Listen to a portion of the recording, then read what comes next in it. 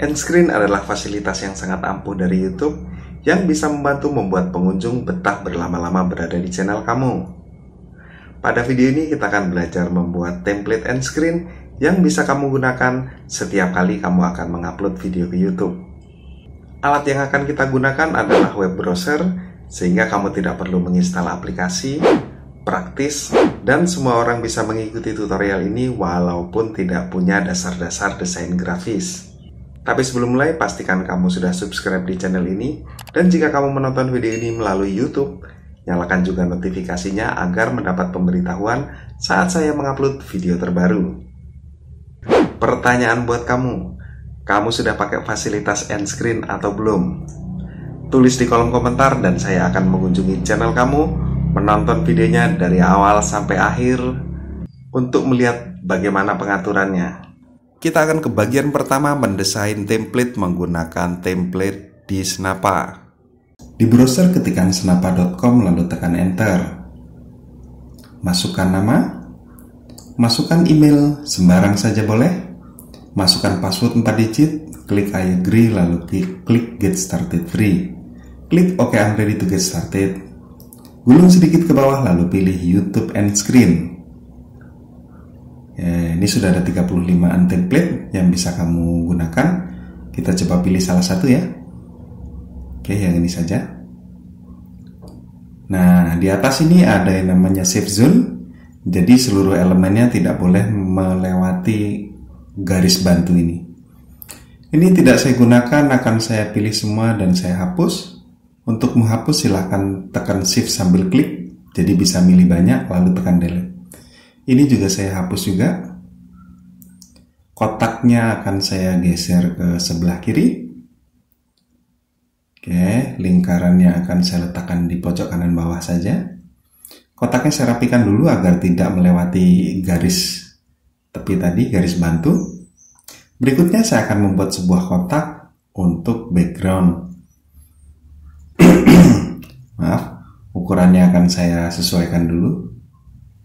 Oke, saya putar sedikit ke kiri. Oke. Ya, warnanya akan saya beri warna biru.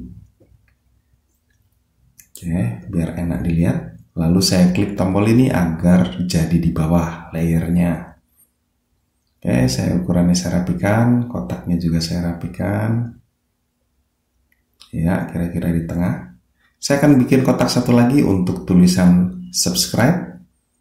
Saya rapikan sebentar. Nanti di sini call to action-nya akan saya tulis di situ gitu. Kita klik lagi agar ke bawah. Warnanya akan saya buat merah YouTube. Lalu akan saya kasih tepi alias border. Kira-kira 3 cukup lah. Berikutnya background akan saya hapus saja dan saya ganti warna, misalnya warna putih, biru aja. Oke, kotak ini juga akan saya kasih garis tepi atau border yang lebih ngepop, hitam. Oke. Lingkaran ini juga akan saya kasih garis tepi, tapi kali ini garis putus-putus berwarna merah. Dan ukurannya akan sedikit saya besarkan biar kelihatan. Berikutnya kotak ini juga saya kasih garis tepi, warnanya hitam juga, ukurannya 3. Oke. Saya akan menambahkan teks berupa ajakan untuk menonton video saya yang lainnya. Oke, ukurannya saya kasih bayangan bentar biar kelihatan.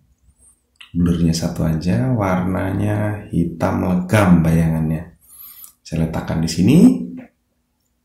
Ini teksnya akan saya hapus dan saya ganti dengan simak juga. Oke. Saya akan duplikat tulisan ini lalu saya letakkan ke bawah. Kita atur sedikit dan saya ganti dengan ajakan untuk subscribe. Oke, ukurannya lebih besar lagi. Kadang-kadang kalau di HP tulisan kecil itu nggak kelihatan. Sedangkan banyak orang nonton YouTube pakai HP. Ini juga saya duplikat. Oke, saya kecilin sedikit. Dan akan saya tuliskan alasan mengapa mereka harus subscribe. misalnya biar makin canggih. Saya rapikan sebentar ya. Besar hurufnya juga akan saya ratakan dengan tulisan subscribe. Oke, sudah oke. Berikutnya saya akan mencari panah atau arrow yang akan saya gunakan untuk mengarahkan dari ajakan subscribe ke lingkaran tersebut. Oke, saya rapikan sebentar. Ini saya mirror. Tinggal putar sedikit ke kiri. Ukurannya kita kecilkan biar tidak ngebur. Lingkarannya bisa kita besarin.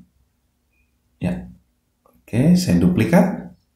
Dan yang hitamnya nanti akan jadi bayangan gitu loh. Ya, kalau sudah selesai kita bisa langsung download, tapi jangan lupa centang transparent background. Pilih retina PNG agar ukurannya jauh lebih besar. Nah, udah selesai nih. Mari kita lihat tampilan template-nya seperti apa. Nah, ini yang bagian bolong inilah nanti video kita diletakkan di situ. Sekarang kita masuk ke bagian kedua, menyusun template yang sudah kita buat di video editor. Nah, biasanya template-nya ini saya letakkan di atas videonya. Durasinya saya habiskan 20 detik biar optimal. Oke, jadi kalau kita coba play nanti seperti ini.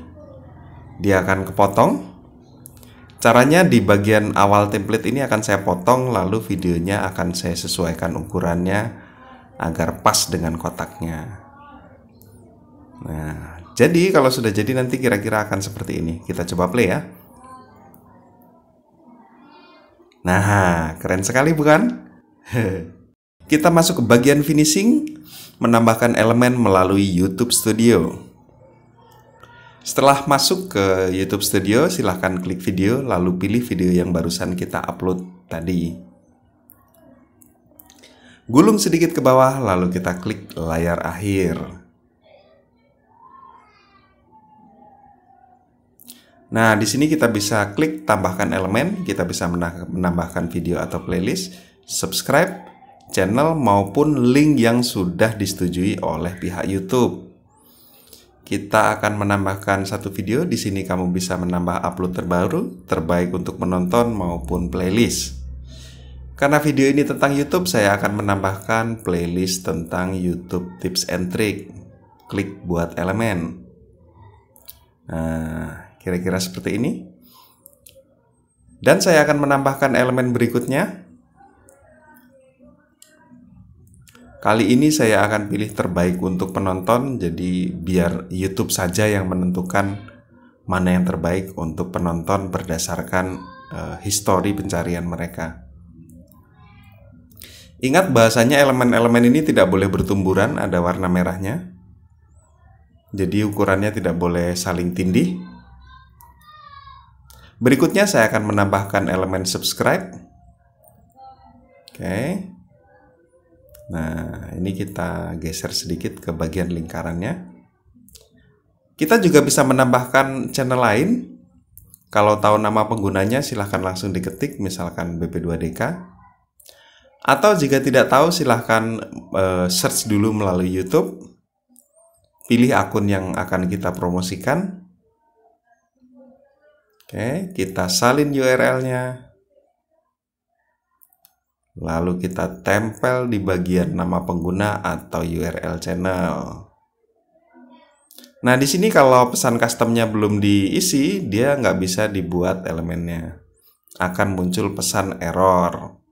Jadi kita harus nulis dulu nih pesan customnya. Misalnya di sini saya kasih tulisan subscribe juga BP2DK.